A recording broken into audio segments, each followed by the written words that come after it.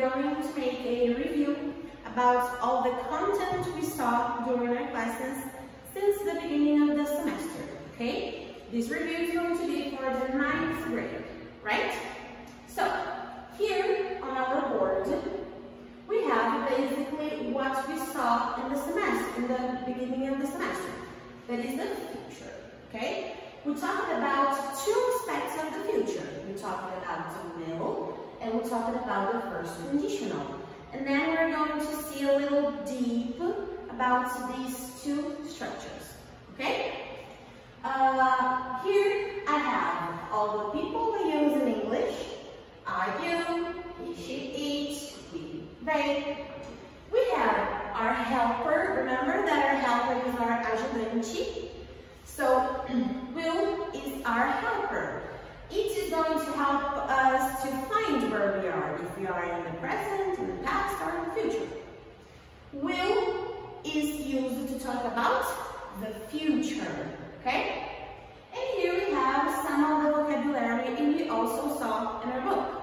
So, if I want to make a sentence with will, I have a person, my helper, and the rest of the sentence. For example, I will visit my family. If I use will, I want to say that this action is in the future, okay? So it didn't happen, it will happen, okay? We have some examples here. I will travel to Miami and she will buy a new car. Can you see that here we have the helper and the verb, the helper, and the verb. Okay. In English, the helper is going to act directly in the verb. So it's like in Portuguese would be like eu viajarei para Miami. Não, eu vou viajar. See it? The same here.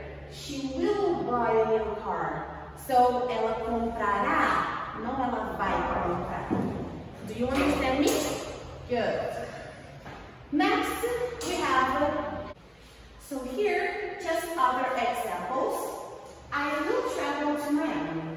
I can transform this sentence into an interrogative and a negative. If I want to make this sentence an interrogative, I just need to put my helper in the beginning of my sentence, okay? Just like we do with all the helpers we have in English. Can you see that I do not change my verb at all? I never change my verb. Here is the same. Will she buy a new car? So, I just put my helper in the beginning of my sentence. If I want to make this sentence a negative sentence, I just put won't. Do you remember that won't is the marriage of will plus not?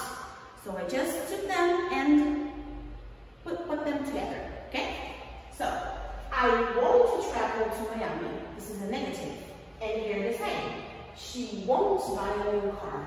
Always remember, the helper acts directly in my verb.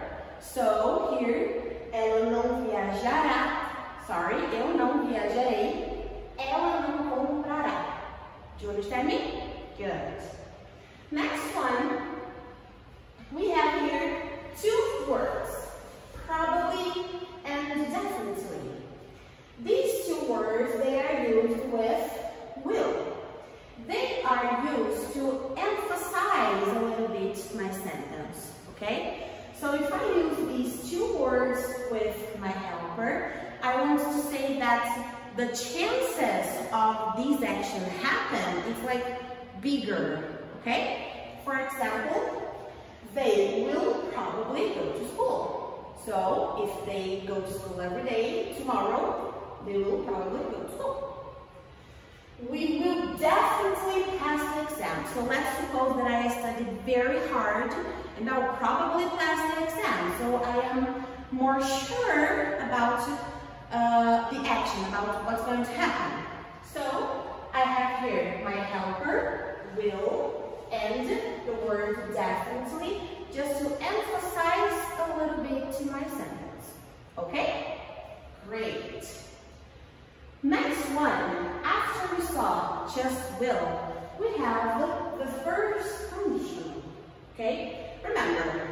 conditional is like condição, okay?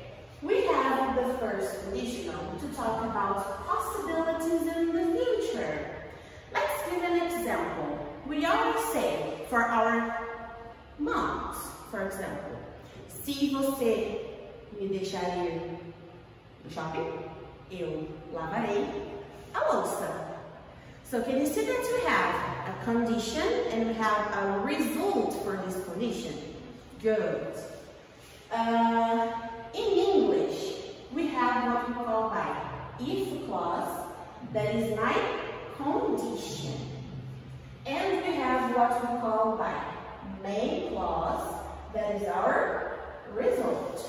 So, one condition and one result for this condition, okay? To work with the first conditional, we have then two structures in one sentence. Let's check this out. When we want to work with the first conditional, we have these two types of sentences. For the if clauses, condition, we always have to use present simple. Remember, present simple.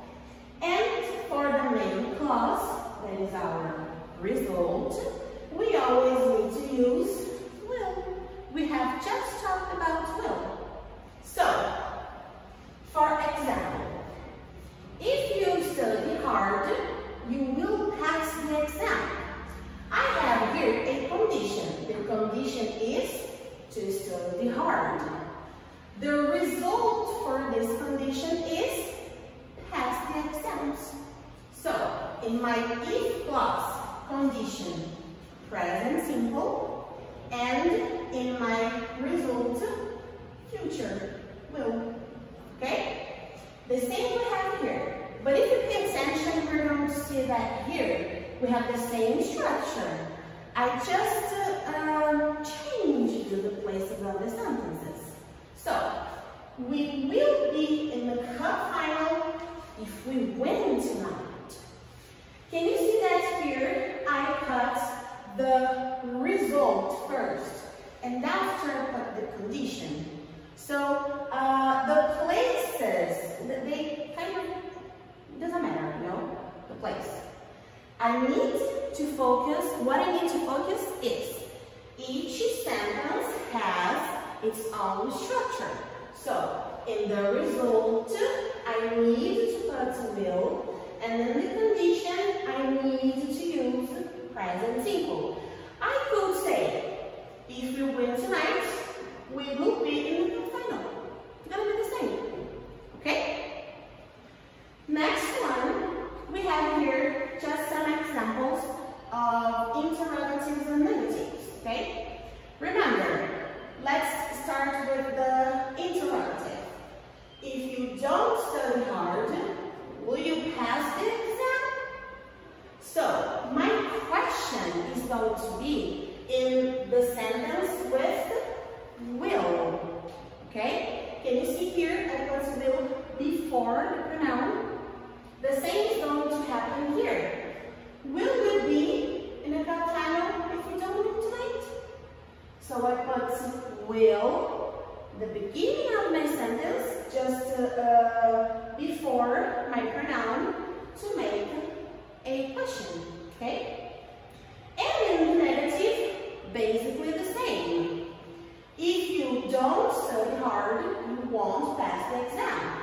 So, don't because it's the present structure, do plus not, and won't because it's the future structure, will plus not. The same is going to happen here. We won't be in the cup final if we don't win tonight. Okay? Just pay attention to one thing. Remember that we have the three special people, he, she, and it. Good. If they are special, they need a special treatment in the present simple. Okay? Can you see these two sentences? We will be in the cup final if we win tonight.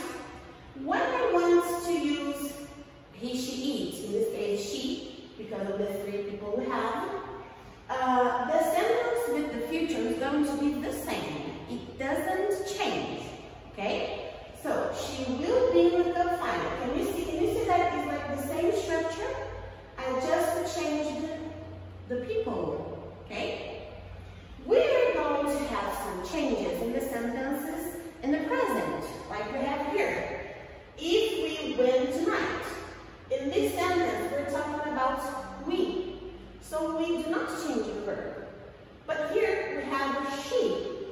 So we are going to put an S at the end of the verb. This is going to happen in negatives as well. If you don't study hard, you won't pass the exam. Here, if he doesn't study hard, so can you see that we changed from you to he? So we need to change the helper from don't to doesn't. But can you see that the future structure is going to be the same? So the special attention I need you to give to these sentences is when you talk about present simple related to the three special people we have. He, she, and it. Okay? And here we have our project. This project is going to be in your app, okay? We're going to send all the instructions there. But just for you to know, I want you to make a project for me about a mini model. Do you know what a mini model is? Mini model is just like a maquette, okay? You are going to see the picture we have here that is going to be in your app, okay? And then it can be in pairs, it can be in groups.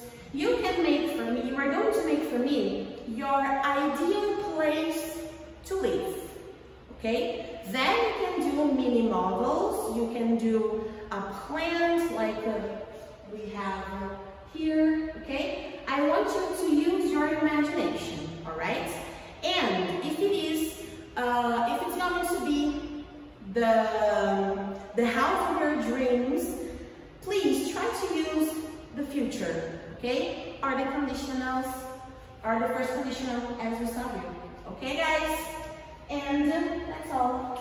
See you.